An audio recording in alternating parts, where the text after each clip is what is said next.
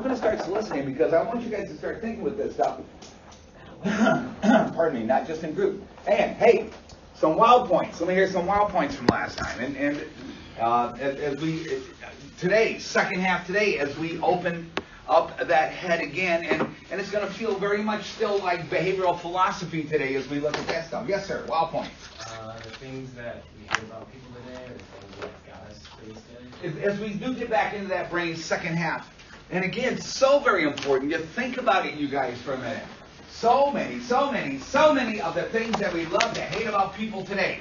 The things that we do, people do, the way we are, our personalities, what we don't do, the way we think, this, that, and everything else. So many of those things that we do today that can get us in trouble, can get us a diagnostic code, could get us in jail. So many of the things that we love to hate about people today are the very things that made it possible for us to be here today in the first place. And one good example of that is, once again, hey, that brain, quick, cheap, and easy. I learned a long time ago. You spend 2,700 calories for a piece of food worth 1,300 calories, and you do that very long, you're going to be dead. That brain learned quick, cheap, and easy. It learned it's selfish. It learned aggressive. It learned, hey, gang, today, all you want is immediate gratification and things like that. That brain learned. Gang, when it comes down to the situation is a tiger attack. And again, let tigers be a metaphor for any of the threats, the very real and dangerous and lethal threats that we faced back then. When this brain is learning about this world and learning how to help us survive. Back then, that brain that never forgets, back then, when it comes down to a tiger threat, the only thing that mattered to that brain at that point, it doesn't matter. I threw all my sticks away at the tiger. I throw them all. Hey, I'm standing on a ledge. It's 300 feet down. There's nothing this way. And there's a tiger waiting for me there. All I have are the sticks I got from my fire tonight and tomorrow morning. I'm not going to reason with the damn. I throw my sticks at the tiger. And they go tumbling down, but they scare the tiger off. Well, nice job, Celts. Now you got no sticks for your fire. You never think, do you? You'll never plan ahead. You never think about tomorrow. You always want immediate gratification. You got to remember that brain that's sitting there, right then and there. Who gives a shit about these sticks if I'm going to be tiger lunch in a couple minutes anyway? You see what I'm saying with this stuff, you guys? And that brain learned that a long time ago. All these kinds of things that we do today. And yeah, the brain in our head today, well, it should know better. But it learns from its ongoing personal experience also. That brain that doesn't know until we tell it. Another very good example of that, the pleasure center, you guys. And again, that pleasure center that has such a serious, right now, such a very serious public relations issue going on. What's the public relations problem that pleasure center is having right now? That's where drugs work. That's where drugs and alcohol work. And we got to think to ourselves, again, what the hell, and again, lectern, not a pulpit.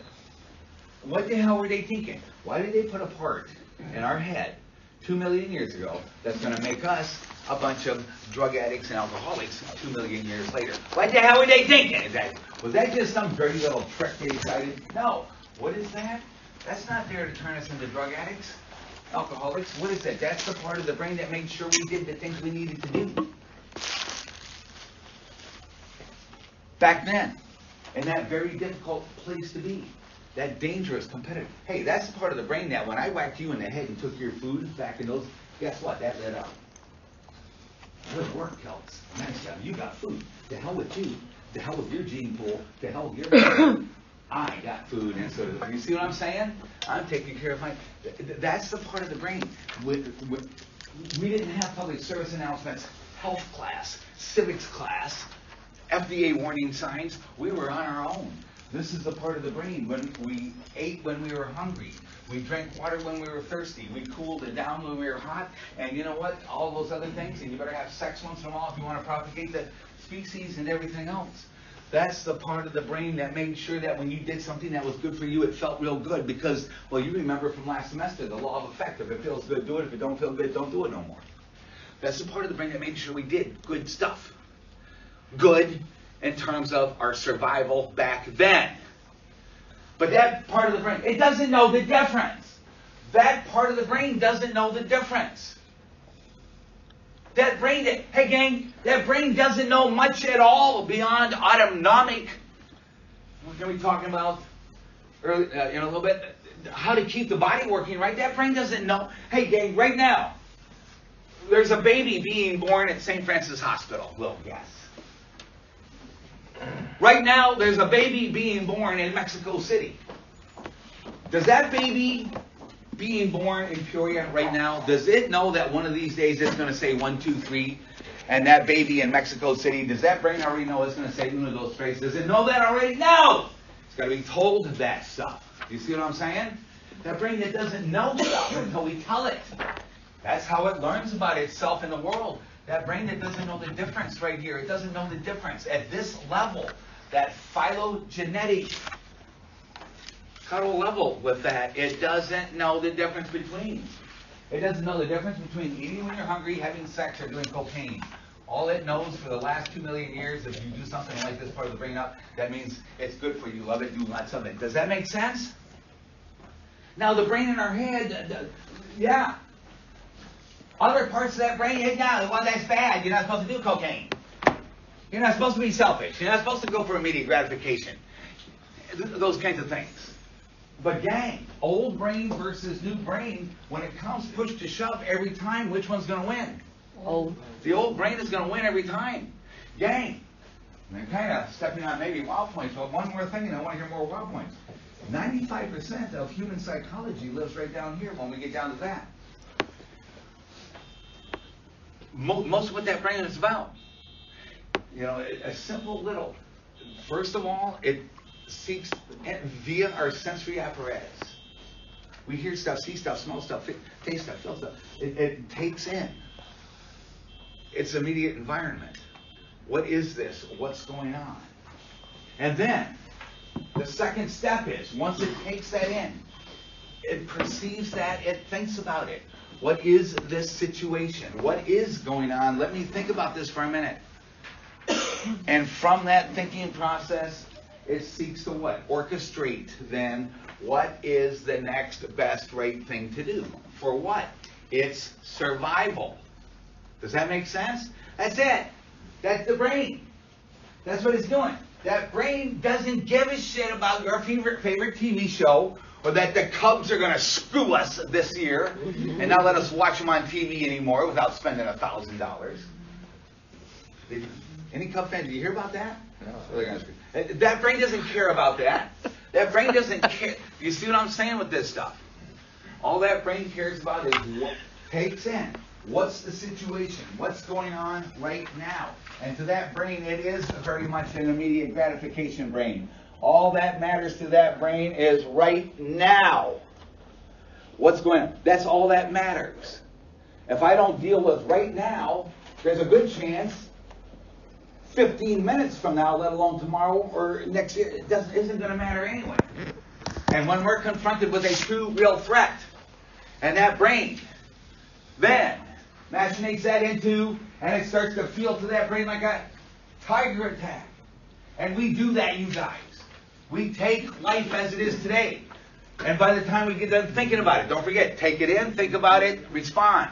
And if in that thinking about it, part of that, if how we think about it, we turn a modern, non-life or death problem into a, what feels like to that old brain, a tiger attack. Oh no, I can't believe you said that. I can't believe you did that. I can't, this is the worst possible awful thing. I can't stand this. Oh no. And at some point you tell yourself, think at yourself that enough. That old brain hears that and it says, wow, that sounds like a tiger attack. Don't worry, I'm here for you. We'll kick in, fight or flight, kick ass. Let's get going. And when that happens, you guys, and we modern humans are real talented tiger makers. We take life, and by the way we think about it, turn it into that attacking tiger. And once that happens, and that kicks in with that, nothing else matters. I just won this argument. Of course, I pissed you off to the point you don't want to talk to me for the next 3.5 weeks. There goes this and that and everything. Dan, why don't you know what? In the moment of that, though, nothing else. your feelings, our relationship, what we had planned for tonight, let alone tomorrow, this, that, nothing else matters. The only thing that matters, once that brain turns it into a tiger attack, the only thing that matters is win this fight. Do you see what I'm saying with that? Why don't you think there'll be... Gang, when we, by the way we think ourselves into, in modern life, we turn ourselves into that tiger attack, nothing else matters. Because that brain learned a long time ago. When it comes to a real tiger attack, if you don't, everything goes to this now. To hell with everything else. Yeah, I threw my sticks. There goes my fire tonight and tomorrow. Nice job, Kels. You don't plan, do you? You just, everything, immediate gratification. You know what? If I didn't throw those sticks at the tiger, yeah, I know I got no sticks now. But who would have cared anyway? Because I would have been tiger lunch. I wouldn't have needed those sticks anyway. Does that make sense? Now, when we do these crazy things today, now what the fuck's wrong with you? How do you think? You know, maybe you better think before you open your mouth and things like that. But we've got to remember another thing, you guys. The energy it takes to fight a tiger, full-blown fight or flight, is very, very, very, very, very, very expensive energy. Do you see what I'm saying with this?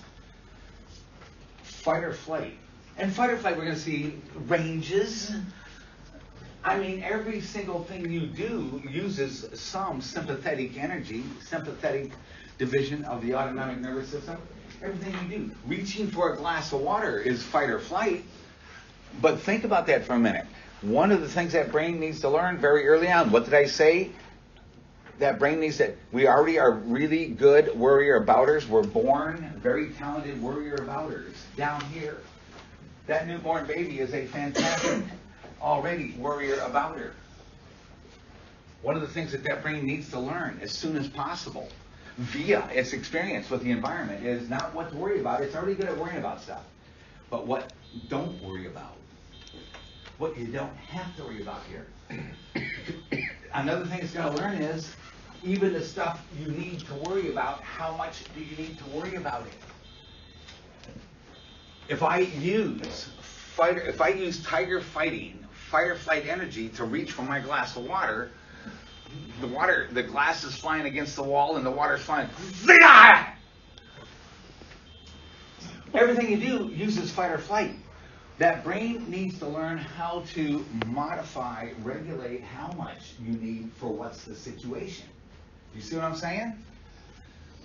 We don't want to use too much fight or flight for something that we don't need that much fight or flight. Like, I'm trying to sit here and figure out where we want to go to dinner tonight. And just because you don't want to go to Logan's and I want to doesn't mean... Do you see what I'm saying? But if I turn that into, you fucking never... You know what I'm saying? And the next thing you know, you become an attacking tiger. To hell with dinner tonight. I got a battle to win here. And that brain, it processes it that way. I know I'm damaging the relationship. I know I'm this, I'm that. Come on, Kels, can't you think a little bit? At that point, no. When fight or flight kicks in, thinking shuts down. When fight or flight kicks in, thinking shuts down, you guys. Fight or flight is very, very, very expensive. It demands, it involves just about every single square inch of your body, every organ system, and everything. To mobilize the energy to do what it needs to do in order to prepare that body for the only thing that matters right now is win the fucking fight against the tiger, which is victory you need to start with. You see what I'm saying? That's all that matters. When fight or flight kicks in, thinking shuts down. Which is kind of good if you think about it. That's kind of adaptive also. Because under true fight or flight, if you're sitting there trying to think about stuff, well, get a load of that tiger coming at us. What do you think? I'd say about, 187 pounds? What's that coming in? Well, I'd say about 30 miles an hour. Did you get a look? By the time we get done thinking about it, we're tiger lunch. You say, no, fuck the thinking. We got it. That's all that matters. Do you hear what I'm saying with that? And it's not that we choose to stop thinking. That brain that can't do many things well at the same time. Would you shut up? I'm trying to talk. Can't talk to you both at the same time. We can't talk to two people at the same time, let alone. Fight or flight is an incredibly, incredibly, incredibly expensive process. And when fight or flight kicks in, something's got to go. Well, guess what else is very, very, very expensive to do? thinking. Thinking is an incredibly expensive process. Can you please get your life together out there? Huh? They need to really get their lives together out there.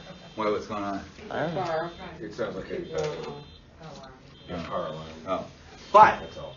thinking is also a very expensive process. Fire alarm, but it wasn't loud enough. And you guys, when firefight kicks in, something's got to go. What go? Thinking.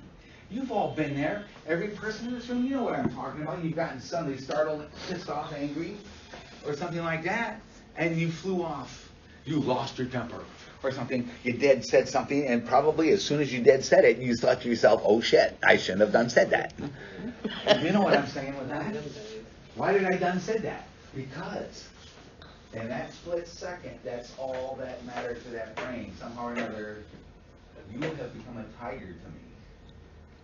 And my old brain learned a long time ago there's only one thing to do about tigers. Do you see what I'm saying with that, you guys? Now, again, okay, Kells, that's fine, but we're not talking about 2 million years ago, 100,000 years ago. What does that got to do with us today? Because that brain that never forgets, well, I know, you forgot half that chemistry test or something, I know. But when it comes to survival, it never forgets. The brains that had the capacity to say to hell with everything else, I got a tiger. Brains that did that. Maybe not all brains did that. Maybe other brains were sitting there trying to count their sticks while they're trying to beat off a tiger. Guess where they are today? They're tiger poop. They didn't have reproductive rights because they all got eaten. They didn't make more of themselves. The brains that had the wherewithal to do what they needed to do to survive, those were the brains that had the reproductive rights. They were the ones that passed themselves off from one generation to the next. Do you see what I'm saying with this?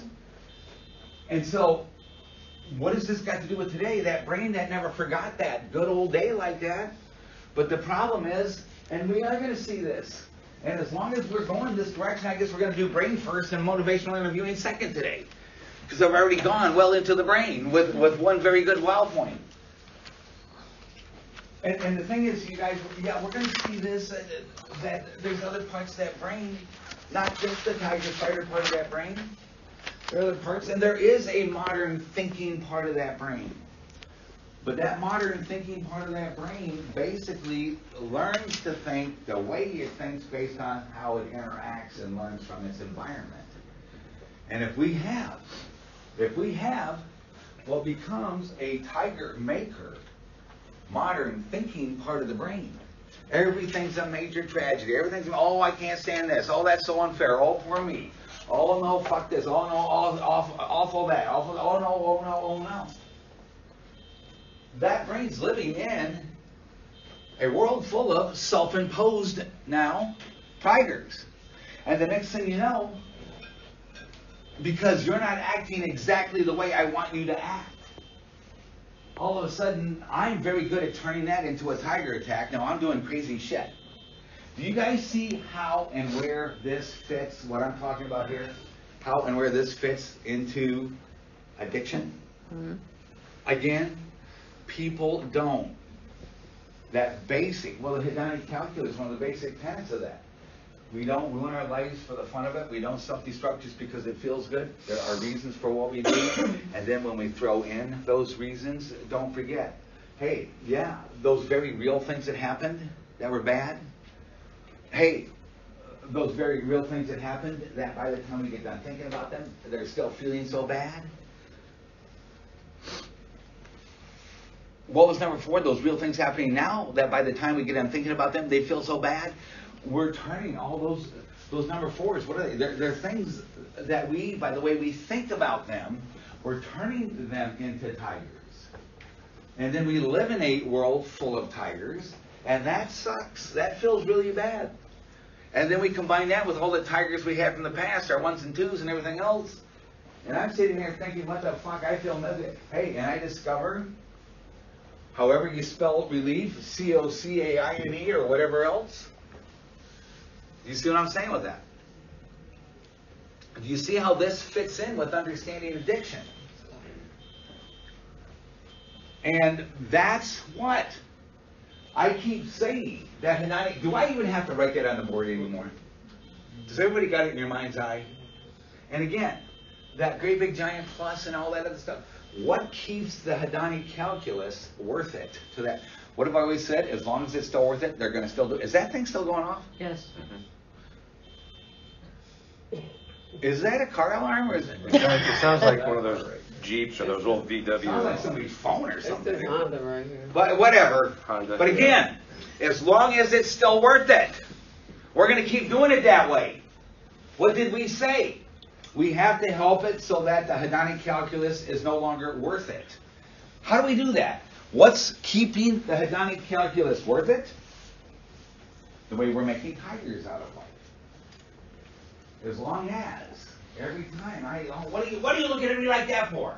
God, you know what? You're always fucking with. Oh, I got a tiger. Oh, you don't agree with me. Oh, I got a. Oh, this happened. Oh, that happened.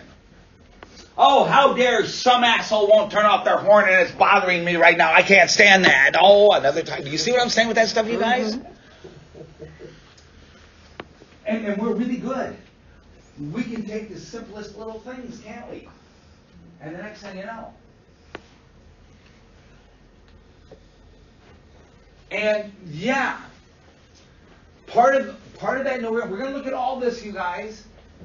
There's a part of that brain that should be helping us say, yeah, it's not such a tiger, Dan, calm down. In fact, we talked about that last time. Hopefully another wow point was that, and we talked about it last semester a little bit also, that stop sign. That's supposed to calm down. You know what, don't worry, that's not such a tiger. That's not such a tiger. Watch out, you don't have to worry. Maybe you don't need quite so much. Don't forget, I mean, try it. Try tiger fighting level energy to just reach for your soda.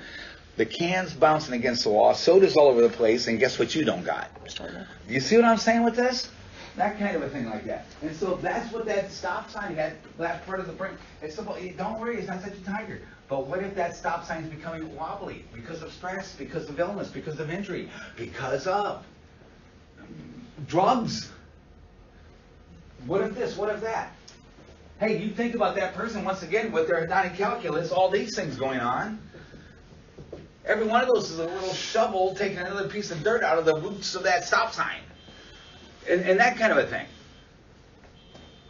And then, that brain's not doing that modulation job nearly as effectively, and all of a sudden even more things become more easily tigers.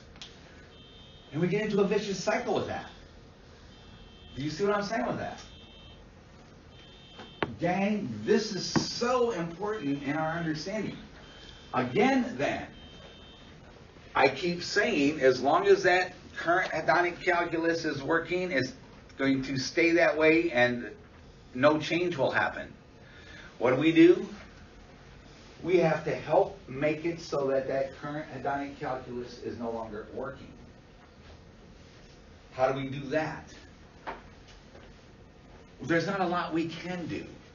I can't go buy a new house. I can't go make somebody give you a $200,000 a year job. I can't make everybody stop being mad at you. What can I do? I can help you learn how to think differently in a way that you stop making so many damn tigers.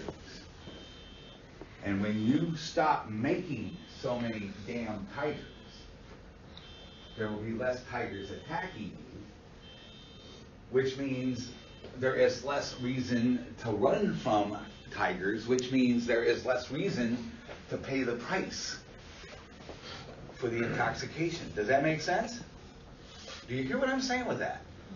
All of a sudden, I don't have so many things I'm running from anymore. I'm drunker than shit. And you ever heard this one? You ever heard this one where people, they get old, you know what? I've gotten old and I'm not fun anymore. I'm just not so much fun anymore. I got older and I'm not so much fun. When we were younger, we used to have so much fun. Now that I'm old, I've become boring. No, maybe what it is when that person gets old, they realize they weren't having all that much fun in the first fucking place. What kind of a price were they paying for it back then? You see what I'm saying? I mean, if you think about your partying days, how much fun was it really? First of all, most of the fun that you thought you were having, you don't even remember, because by the time you were having that much fun, you were too intoxicated to remember it the next day anyway. What you do get to remember is the hangover and the costs that you incurred. because of what you thought you were doing, having so much fun. You see what I'm saying with that? And all of a sudden, still paying that price for this, and it's not worth it no more.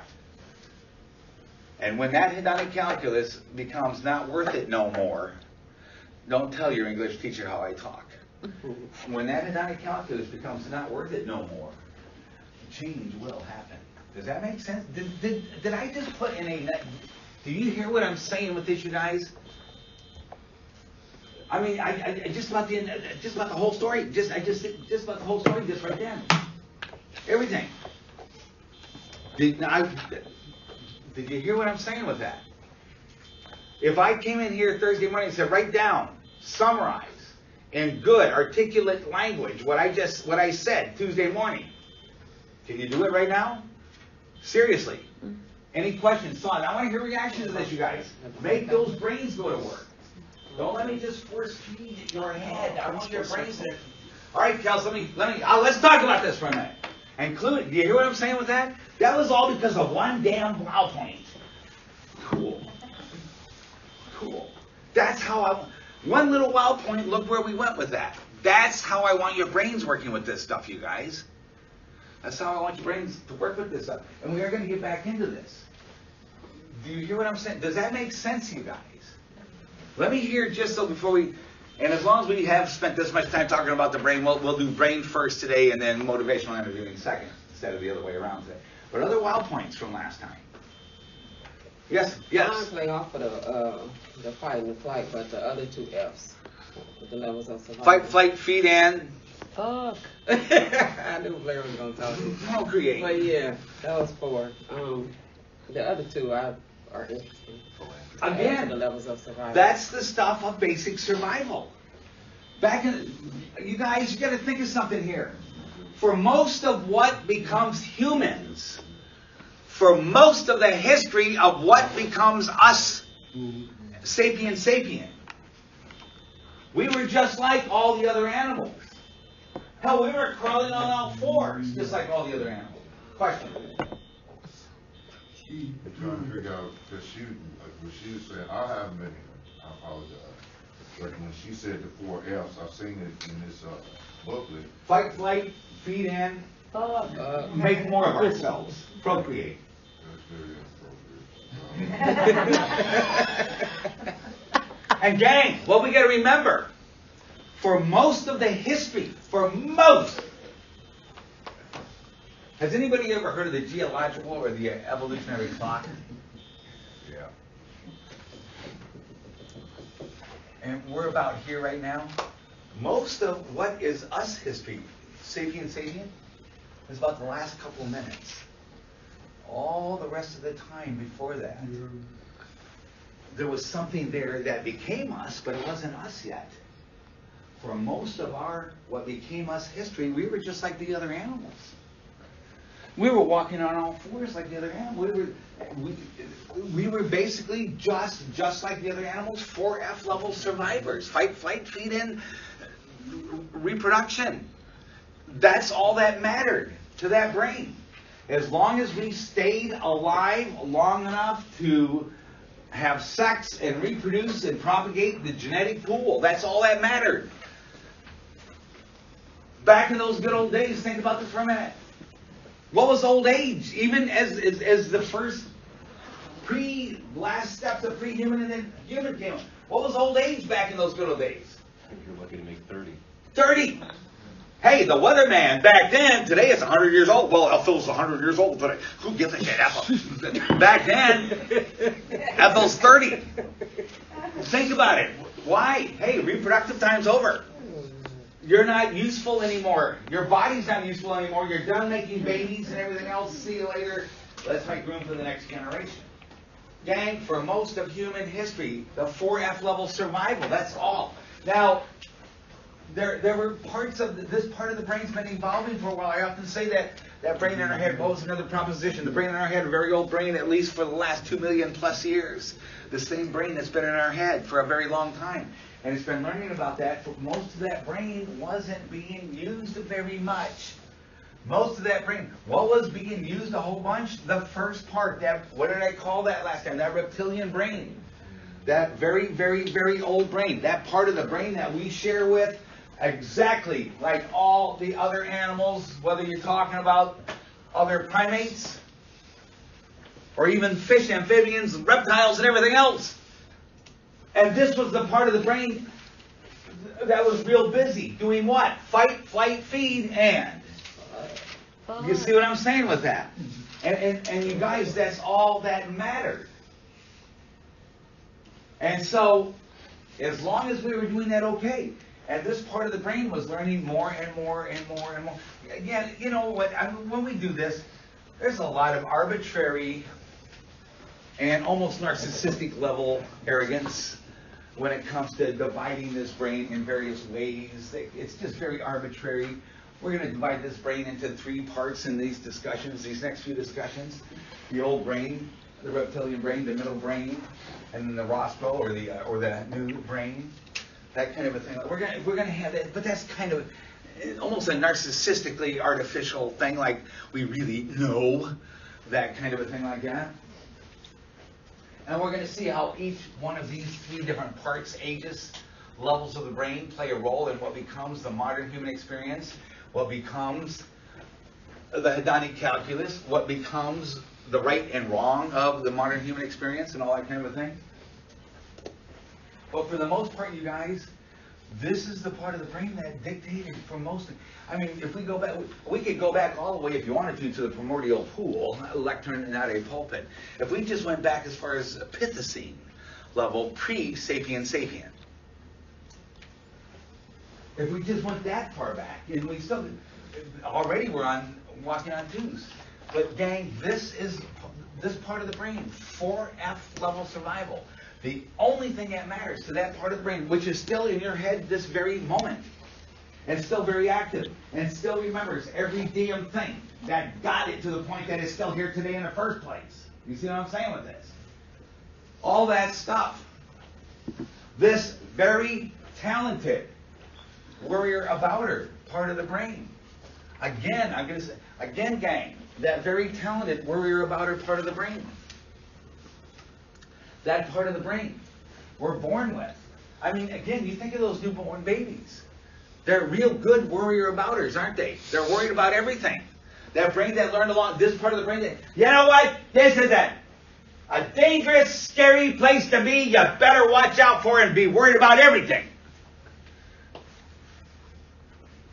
That's what I said. Hey, one of the jobs very early on in that environment is to help that brain start to learn as quickly as possible what don't worry about.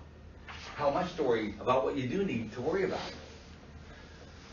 Back in the old days, that part of the brain had all kinds of stuff to worry about.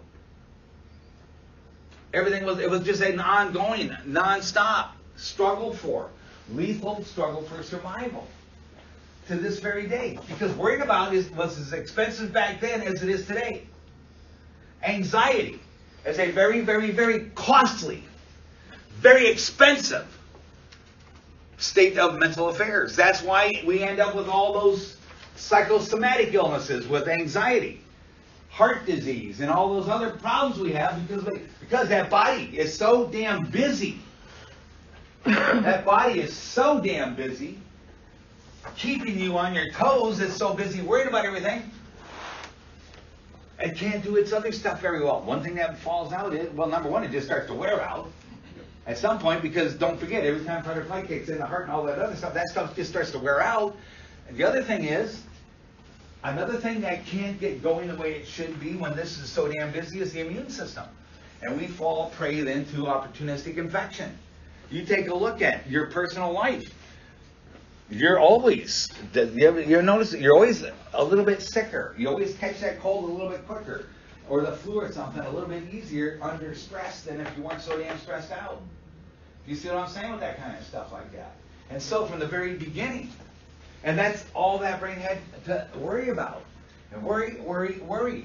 Gang, I told you about the McDonald's baby, didn't I? And don't forget, gang, while this is so busy, down here, all this part of the brain up here not only wasn't it that busy to start with, but it didn't have time to get going anyway. Because it was too busy worrying about stuff and tigers and protecting itself from tigers down here. Does that make sense? And you remember that McDonald's baby story, right? And again, like I said, I don't think that was just mom and grandma having a bad day. They were real good at what they were doing, being the people they were. They were real good at that. What is that? Well, that baby's brain should have been busy learning about mommy, daddy, please, thank you, and 2 and 2 is 4. Its brain, instead of learning what not to worry about, that brain was learning what? There's a whole lot. This is even worse than I thought. We better get even better at this. Do you see what I'm saying with that? And while that's so busy doing that, guess what? This stop sign's getting wobblier and wobblier and wobblier and wobblier. I could imagine, unless some miracle happened, and like I say, I don't think it was just mom and dad or mom and grandma having a bad day. They were really good at this. I expect this kid was dealing with this all the time. Unless some miracle happened between then. That was about 8 years ago. Now 7 or 8 years ago. I can't remember for sure. This kid has probably got a file this thick already with diagnoses and problems and everything else. You see what I'm saying with that? Is that because he was an evil state? Was good? No, it's because right there it is, right there, you guys. And that brain, and that kid's brain today, who's not getting along well with others, who doesn't cooperate. Hey, you took my pencil, whack you in the head, or whatever else. What a bad brain. No, that brain is just doing exactly what it was taught it needs to do to survive. Do you understand what I'm saying with that? That brain is just doing exactly what it learned it needs to be doing. And we've got to keep those kinds of things in mind. Gang, the Hedonic calculus is not a way to explain the pathology of addiction. It's really a way to explain the normalcy of. Do you understand what I'm saying with that? Even that brain. That's one of the things. We keep diseasifying. You have a disease, while you're crazy, while you're out of control, while you're insane, while you're this and that and everything else. That's why, stop it! That counselor who said, my clients act like cavemen. You ain't a shit, and they do. Because this is where they're living, right down here with this stuff. Now, things happened, you guys, in the course of the history of what eventually becomes us. And we could spend the rest of the semester just talking about this, and it is kind of fascinating. We'll just point out a couple, 2 or 3. Things happened that played a role in us becoming who we are. Well, one thing that happened that played a role in us becoming who we are was what's called the KT event of 65 million years ago. Does anybody know what that is? When that great big old asteroid landed in the Gulf of Mexico and ended up killing all the dinosaurs. Because guess what? Our ancestors didn't get much bigger than this before that. Why not? You ever see Raquel Welch in a bikini fending off a T-Rex? Those popular 1950s movies? And where the hell did she get a bikini in 2000 BC in the first place? But there's Raquel Welch, and she's fighting off that. Gang, what's the first most important thing wrong with that movie? Humans and dinosaurs never coexisted. We never coexisted with dinosaurs. Not the bees, we still are today coexisting with dinosaurs, actually. They're in the birds and stuff. But the thing is, what? Mammals didn't get much bigger than this when the dinosaurs were there. If we get any bigger than this, they could see us and they'd eat us.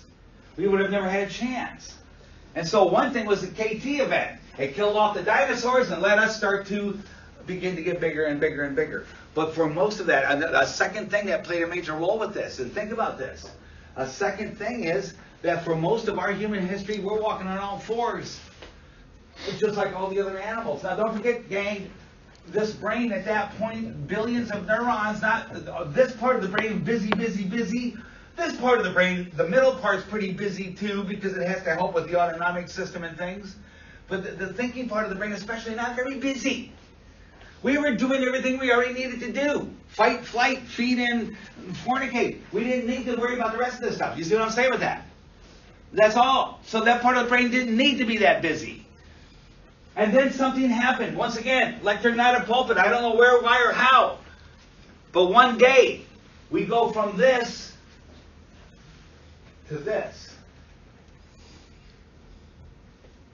What does that have to do with the development of the modern human brain? What does that have to do with the development of the modern human brain? Anybody? I'm going to give you another little thing. The more a brain thinks, how did we say it? The more you do it, the better you get, the better you get, easier it is, the easier it is, the more you do, the better you get. And it's that with thinking also. This brain wasn't thinking not at this level, not thinking a whole bunch, it didn't need to. The problem is, you think about this. I mean, to hell with a hungry tiger, how about just an angry dog? Right today, you're out in the front lawn, and an angry dog comes along, try and get away from that dog on all four and see how far you get with it. We were at a pretty serious disadvantage. But didn't our brains develop even with the making of like tools and stuff? Wasn't that logical part? Hold that. Okay. Guess where we're going right now? There. Because what was the major thing as we started to walk upright? What did that have to do with what becomes the modern human brain? All of a sudden, I got these. What the hell? Yesterday, these were feet. Just like all the other. Today, I got these. What are these? I know, let's call them hands. Well, what am I going to use them for? Well, I know one thing I can do. How about this? The next time I see that hungry tiger coming at me, I'll pick up a rock and throw it at him. Hopefully beat him in the head. I hit him right, just perfect right here. In 2 million years, they're going to pay me $60 million a year to pitch at Wrigley Field. That's what sports is, you guys. All the It's plays just what? based on survival. Pretending we're surviving. Hey, 2 million years ago, I had to throw that fastball right down the middle because that's how I stopped that tiger.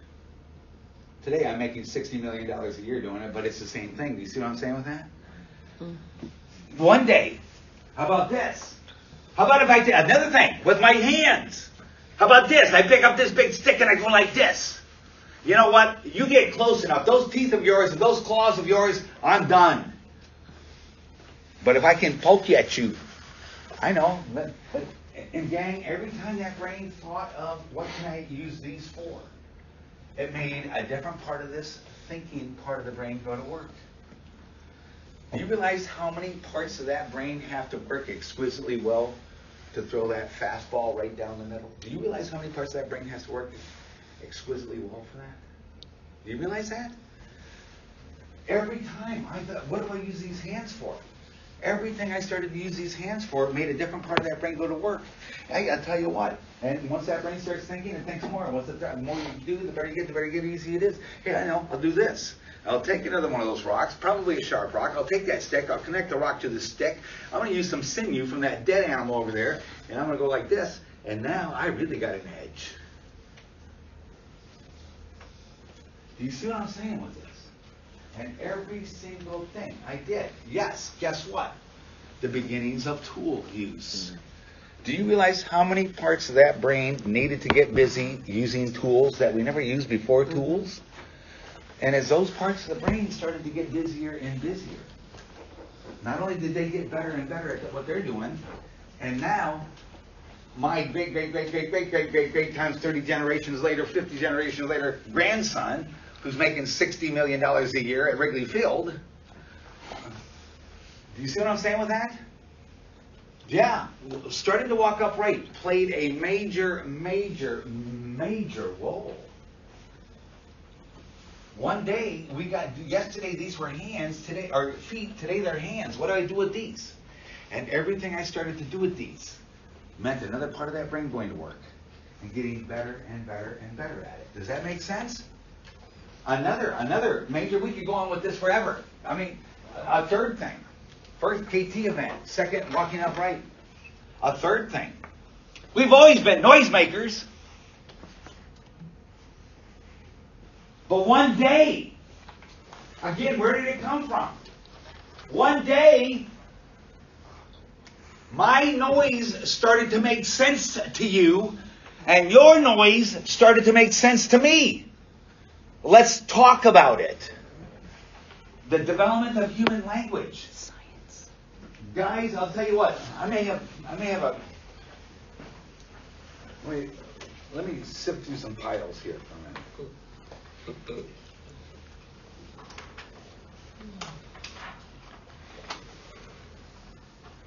I know I've got it, I just don't want to spend all morning just looking for a specific slide, but. While you're doing it, I'd like to add one thing, an observation, and that's that all animal play is based on survival skills. Yeah, yeah. Just like all human play is, including baseball, football, and everything else. Yep. And gang, look at, I want you to, I guess I gotta clean up my brain a little bit here, don't I? Looks like it's out of focus. Yeah. Gang, one day, your noise started to make sense to me and my noise started to make sense to you. Let's talk about it. You know, when we think of the brain, we often love to think of the visual system as, and it is. Do you realize how complex the visual system is? Have any idea how incredibly complex that visual system is? And it is. Just the eyeball alone, let alone the retina, which is part of the brain. The optic nerve, and again, crossing at the lateral geniculus, and then at the optic chiasm, and then landing on the occipital lobe, and all the things it's doing. Vision is so complicated, is nothing compared to the complexity of language. Do you realize, once we started to talk to each other, how many parts of this brain had to get really busy real fast? And we got better and better and better at it. And what were some other, once we started to talk to each other, what were some of the advantages of that? In terms of what becomes the modern human brain, the modern human experience. What were some advantages of that? Don't forget, yes sir? I was going to say teamwork. Huh? Teamwork. Yesterday, we're mortal enemies. The only thing that matters is who whacks who in the head the quickest. And who gets whose food. I mean, think about this for a minute. Think about this for a minute. Now, there was another part, and we're going to have to rip this open here at the lateral and look inside what we call the limbic system, which we're going to. That's going to play a major role in modulate that reactive behavior, that initial fight or flight, kill or be killed reactive behavior. But think about this for a minute. I mean, life was probably pretty tough back then. I mean, damn it. What do I got? I checked my list. Let me see, I gotta go kill a mammoth, I gotta get nuts and berries, I gotta whack this guy in the head for his sticks because I threw all my sticks at the tiger yesterday, damn it. I got this to do, I got that to do, I'm gonna hoard nuts and berries because I don't give a shit if you got any, I wanna make sure I got all I need. They'll make a TV show about me in 2 million years called Hoarders, but that's alright. My other grandson will be making $6 million a year, so hopefully they can help him out. You see what I'm saying with this kind of stuff like that? And then, what a busy, busy day. And then I got to watch out for hungry tigers along the way. I got to watch out for somebody that wants to hit me in the head and take my stuff and everything else. What a busy day. And then I come along, and I'm hauling back this damn piece of mammoth meat. And it's hard and everything. And I notice you, like, where the hell? Look at these nuts and berries. Where the hell do you get those nuts and berries?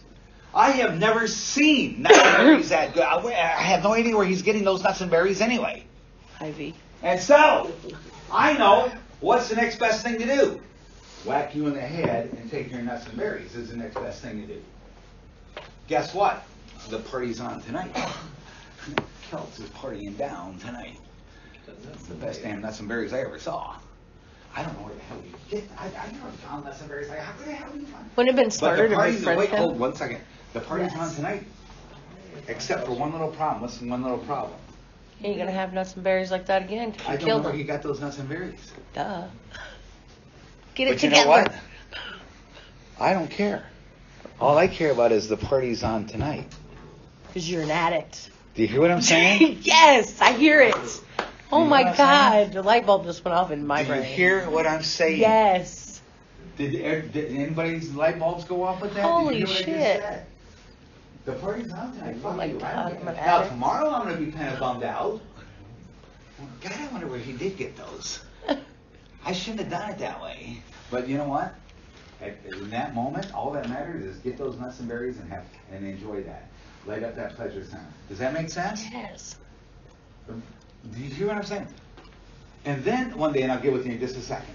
And then one day, just as I was about ready to whack you in the head, something in the middle of this brain, we're going to get to it.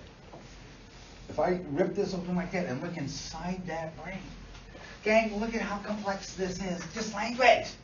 Look at how complex just language is. Even so much more complex than even vision. And then one day, something, just as I was better whack you in the head, something said, stop a minute.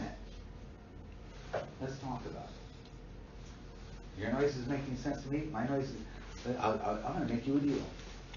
I'll meet, by the way, we like your sticks and stones. I'll make you a deal. I'll meet you here tomorrow. I'll bring in my mammoth, you bring in your, and of course I'm taking license with it, you know what I'm saying. But you hear, I'll bring in my mammoth, you bring in your nuts and berries, you bring in your sticks and stones. Let's work together. Let's work together. Now, I want you to think about something, you guys. That one advantage all by itself, what did that do for us? Well, number one, here are two people I don't have to worry about whack me in the head no more. Number two, guess what? I don't have to worry about nuts and berries and sticks and stones no more. I get to be the best mammoth killer you ever saw. That's all. I get better and better at it. And I even get to start to use parts of my brain to figure out how to get even better and better. How do I even get better and better at getting that? You see what I'm saying? Doing whatever it takes to do what I need to do, to do what I need to do. And you don't have to worry about mammoth or sticks and stones no more. You become the best damn. In fact, one day, you even noticed something. As you were hauling all those nuts and berries back, when you dropped a few back there a little bit.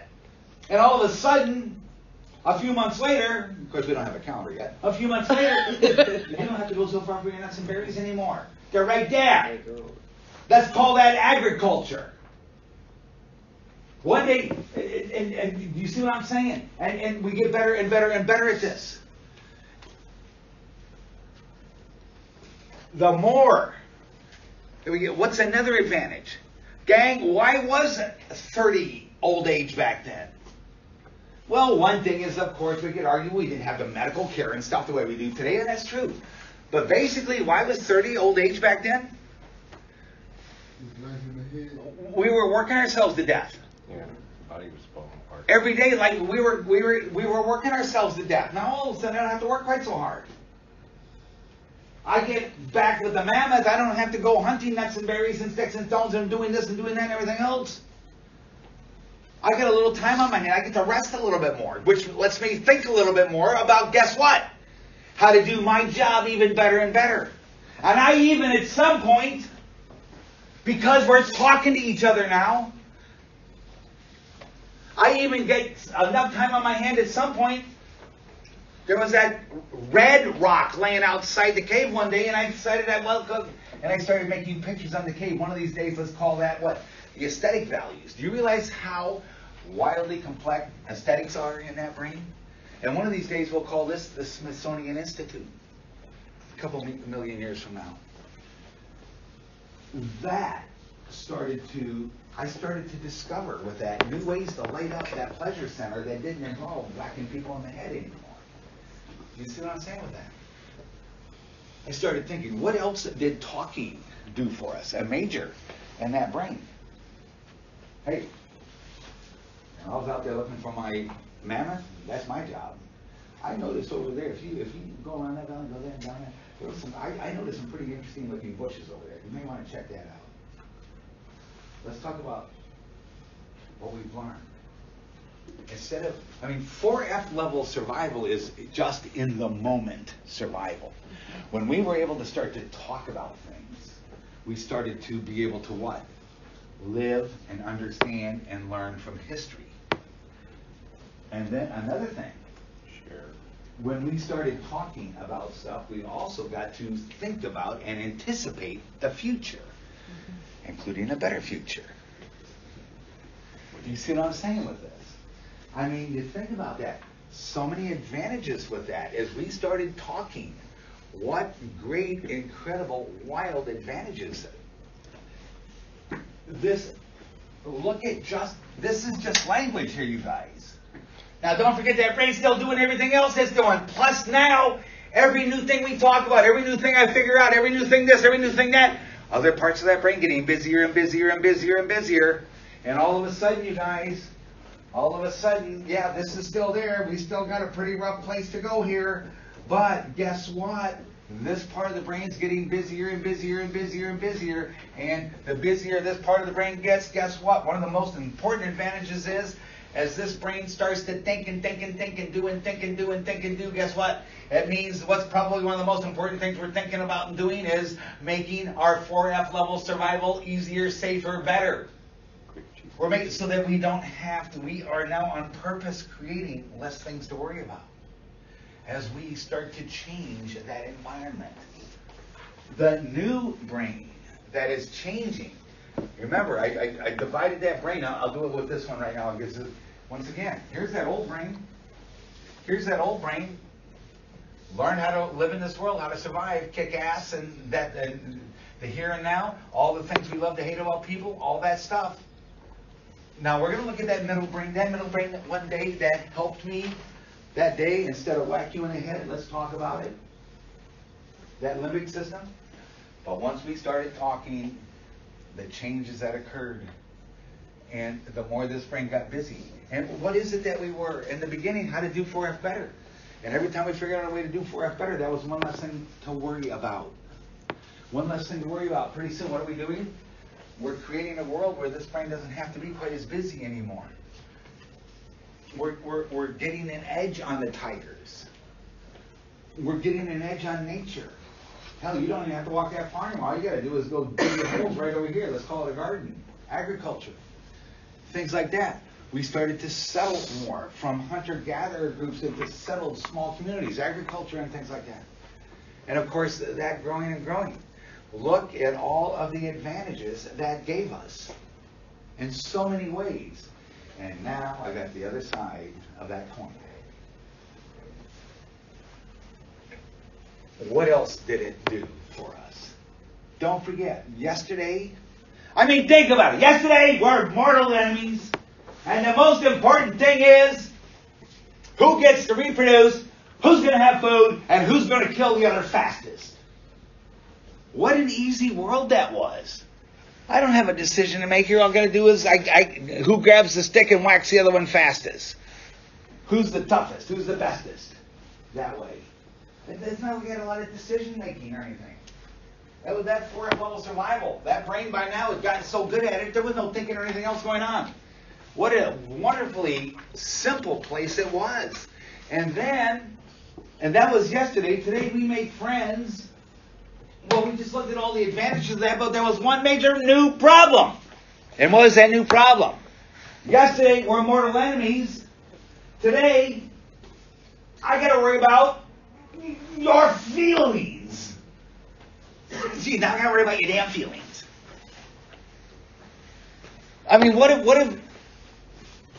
What if this guy over here, and he throws something that calls you a poopy dog, and now you got bad self-esteem, you don't feel like getting nuts and berries today.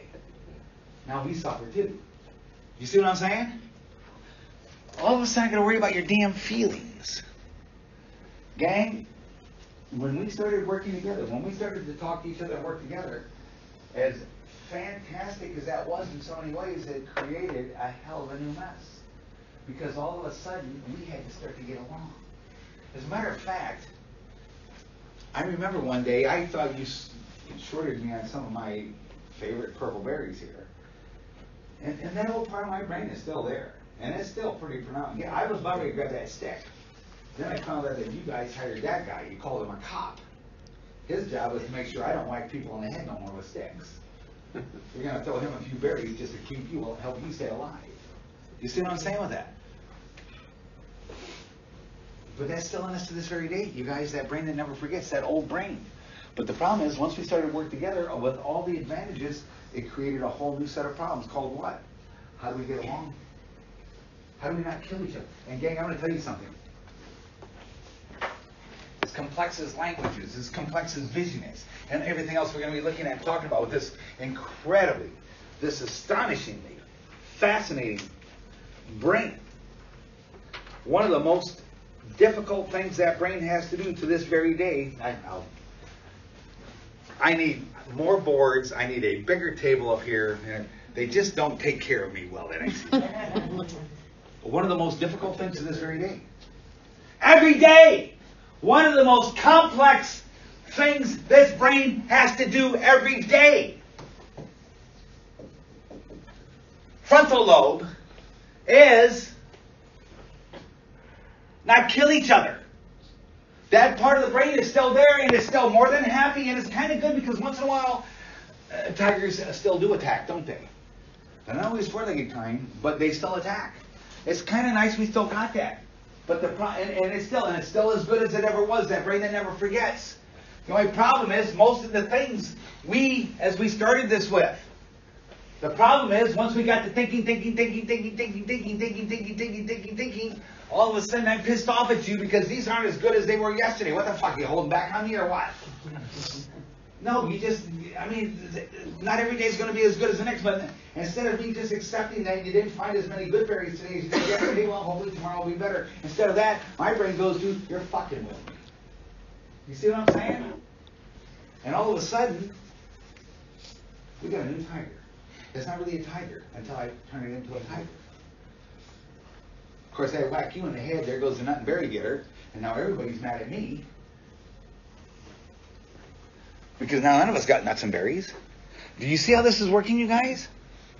This slow evolution of this stuff. And so, yeah. And gang, I'm going to tell you this very day. Anybody with the right tools can be a tough guy. My gun's bigger than your gun. Anybody can be a tough guy.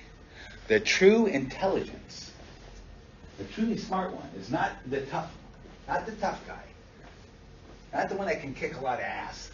The smart one is the one that figures out how we get out of this mess and still got nuts and berries. Does that make sense? You know what I'm saying with that? Do you realize how much of that brain has to be working exquisitely well all the time for us not to be killing each other every day?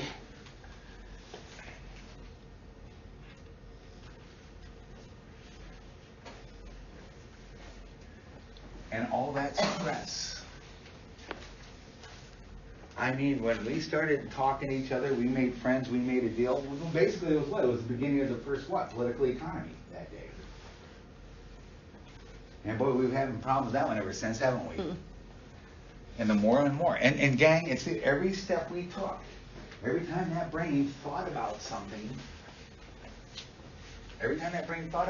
that helped us take one step farther away from basic 4F level survival, yeah, we solved a problem, but we created a new problem. And here's the issue. Those old problems were nice, easy, simple, life or death, kill or be killed problems. You didn't have to think about them that much. Every time we solved a problem, we created a new problem, which wasn't quite as easy to solve. This, gang, and write this down right now as a frame of reference. I'm going to be referring to this throughout the rest of this behavioral philosophy discussion. I am going to break this brain into 3 levels.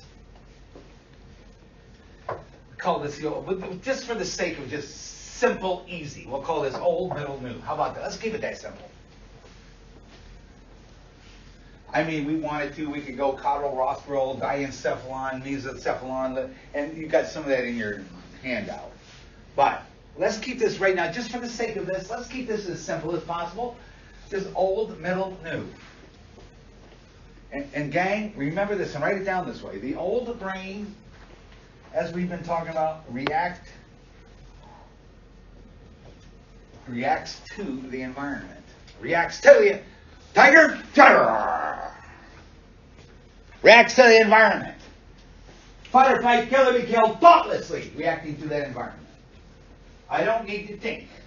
In fact, what we discover is the more we think about something, the probably less good off we are when it comes to fighting tigers. I don't need to sit there and measure your damn fangs. I got to knock them out of your mouth. That's what you see what I'm saying? I'm sitting there busy worried about this. I'm not doing what I need to do to survive right now. All that kind of stuff. The first level, let's keep it nice and simple. Let's keep it just the old brain. And of course, even in your handout I gave you some of that stuff I wrote for you. There's different names for that stuff, but let's just that old brain reacts to the environment. We're going to talk about, just like our little story that day that we, instead of killing each other, let's talk about it. That midbrain we're going to talk about reacts with the environment. Let's call it that. The midbrain we're going to see reacts with the environment.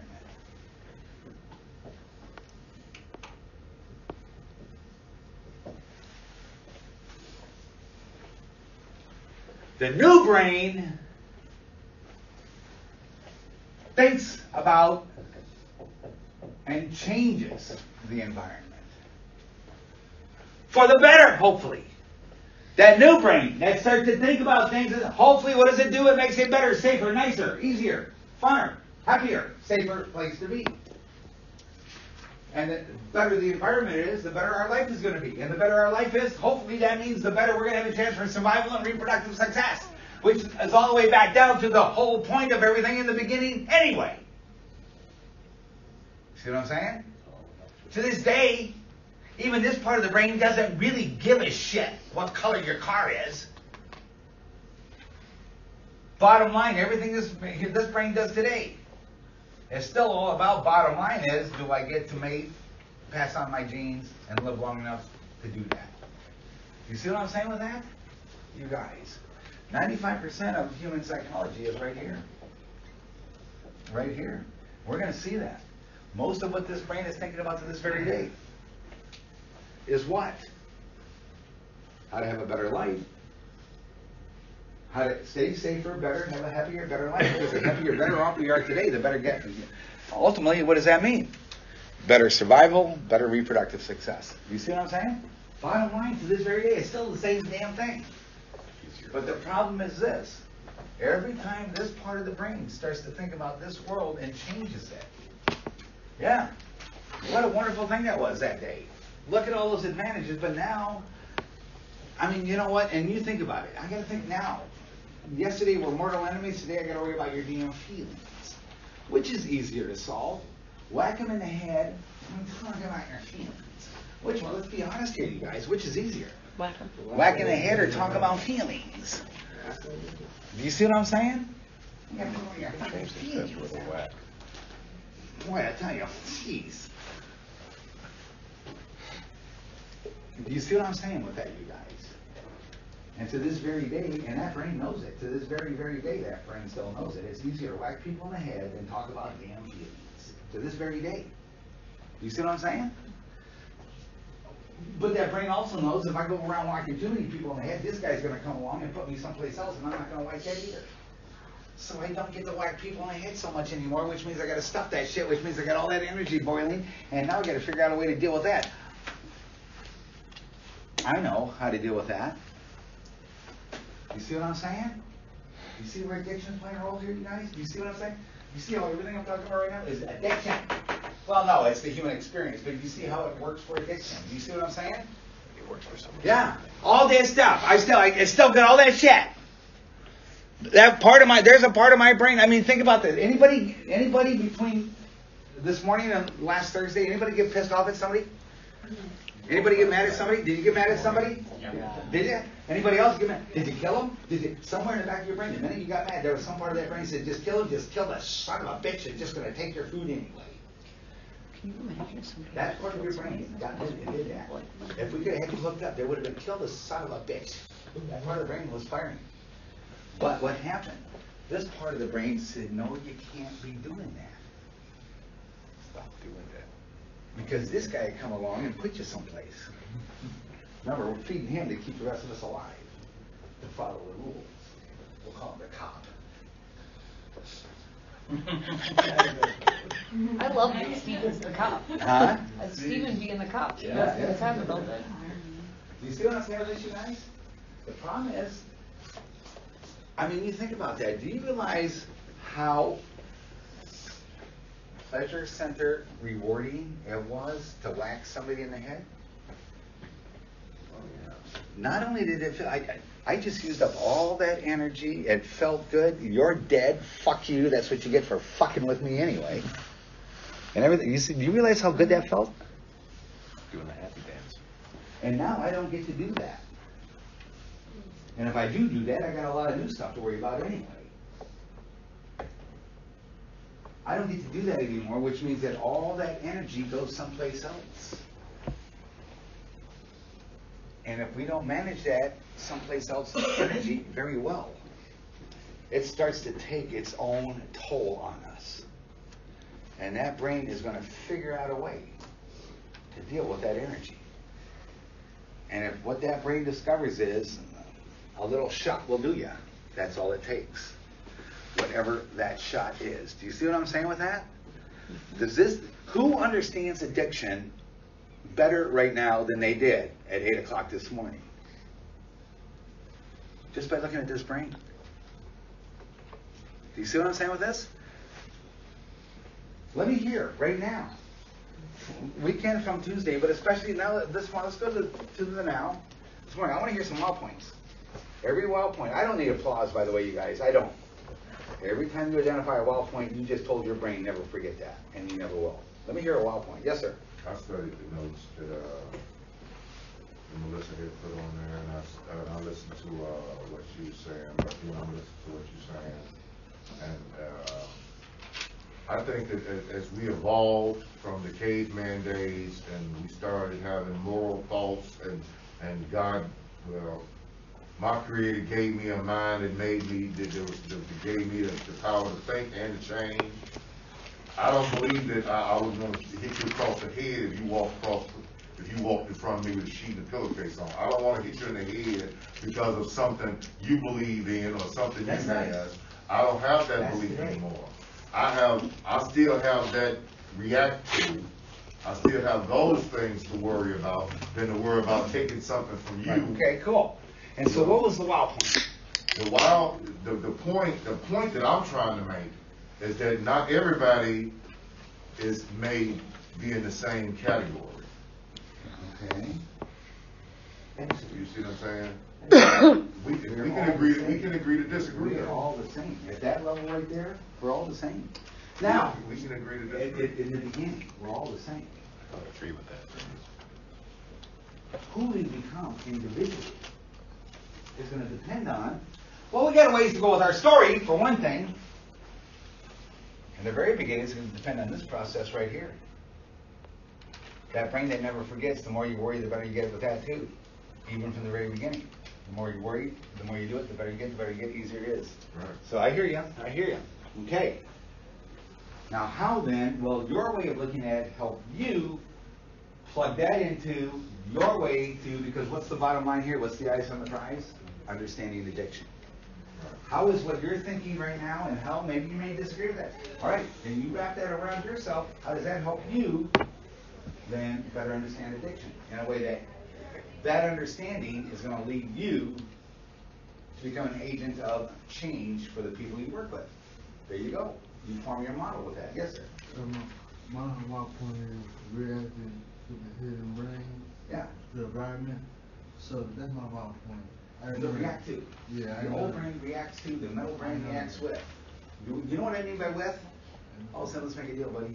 Instead of reacting to you, kill you, how about let's react with, let's work together. That new brain that thinks about and changes that world. Well, you can see this evolution of the new brain just by looking at a kid growing up, right? Because all of a sudden, you know, that's my toy, get the fuck away from me, I'm going to hit you, I'm going to take that. And then all of a sudden they're like, well, we can both play with it together.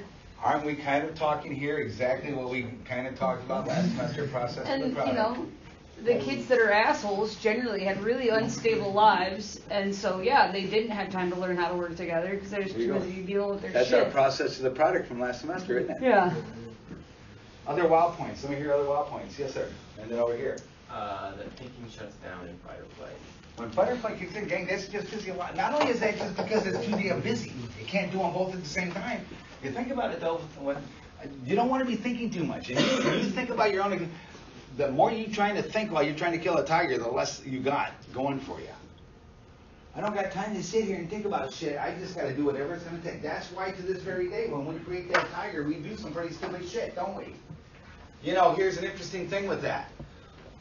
There are all kinds of ways in this modern day and age to get ourselves an anger management diagnosis. get just a little bit too impatient and pissed off at the Walmart line at Christmas and see what happens. And so you get stuck in that anger management group. And very often, and I think I've said this before, but it's pertinent to this. Again, that well point. I mean, think about this for a minute.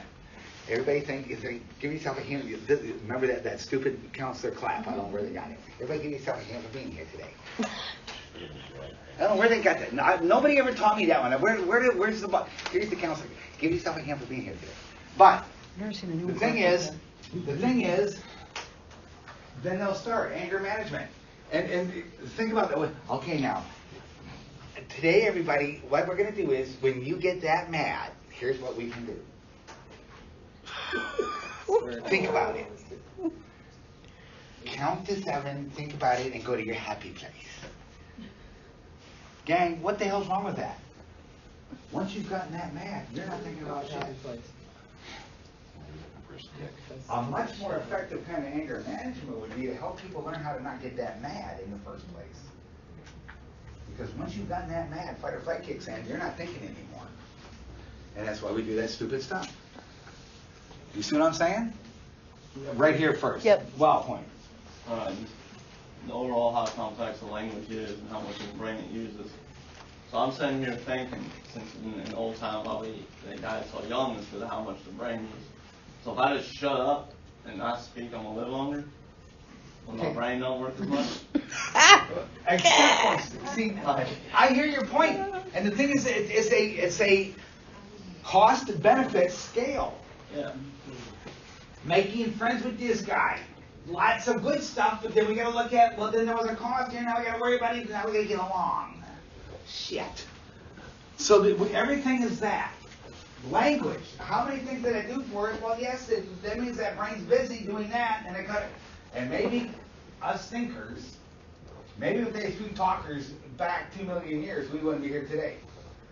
Because maybe all that brain that we were using to survive 2 million years ago, if we'd have been busy talking to each other, maybe it wouldn't have been so good after all.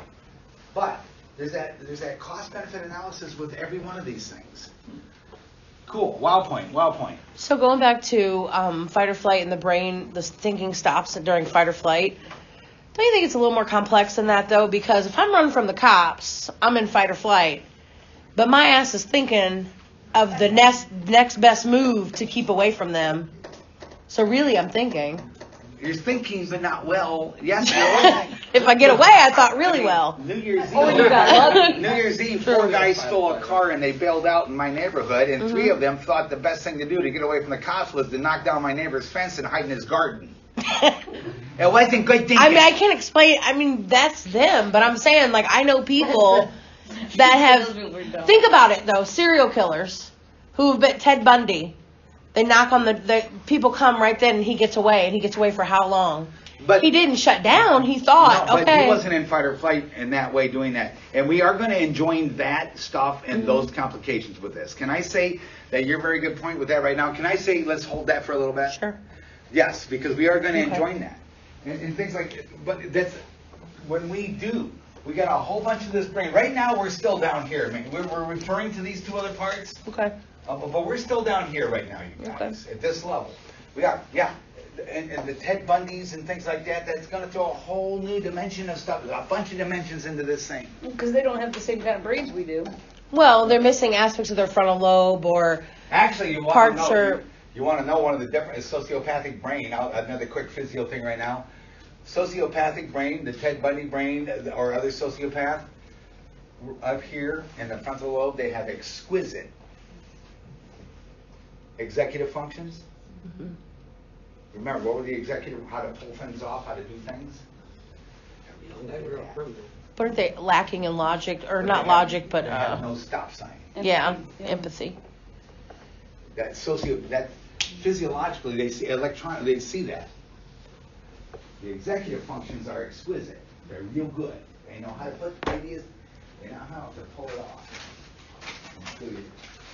They have no stop sign, which means no empathy, no, you see what I'm saying? That kind of thing like that. So their fight or flight response would be different than ours. Yes. Well, and there was in studies... other words, my flight here then is not about that I'm hurting you, which is going to get me in trouble. Mm-hmm. That is... I'm going to get caught and I'm not going to be able to do it again. That is turning me on. And I'm so busy with this excitement right now, I don't give a shit. Don't forget, once that level kicks in, I'm not worried about tomorrow anyway. Which means I'm not worried about what happens to me tomorrow. That's how that works like that. True, but if you want to continue doing it, you've got to In that moment, once again though, you got to remember, in that moment, Right. that brain's not thinking about that. Okay. All it's thinking about is right now. Okay. And that's one of the most, that is hard to wrap ourselves around that. But when we're stuck in that moment of that level of that exquisite energy, I see what you're nothing saying. else matters. I get it. Now, in a But minute, after I get done getting my jollies from killing you, I may think, oh shit, what do I do now? Yeah, but but- when I'm doing it, no. But there's even in some crimes, there's interruption processes where they are interrupted and they still, in that moment of interruption, oh shit, let me get away so I can come back and do this again tomorrow. Right. And every brain is different. Like it's just, every brain is different. Don't forget, every brain from the split second that egg and sperm get together, let alone the split second we're actually born, has its own history. And studies recently have shown that violent offenders who have like bad upbringings or don't have a connection with their mother, there's parts of their brains that don't light up the same as people who do. There you go. Because what? Because Process that's to the part of the product, brain. and- Once again, back to the last semester, process to the product. That part of the brain wasn't wiring itself. Remember when we talked about the wiring and stuff? Exactly. Gang, other wow points. Let me hear from people. You quiet people. You people that every time I say wow point, you start to look down at your notes like you're busy thinking about stuff. Kels, don't bother me. Which is a good way of saying I don't want to talk because I'm shy or whatever. I want everybody to contribute to this. Wow point. Wow point. What was a wow point from this morning?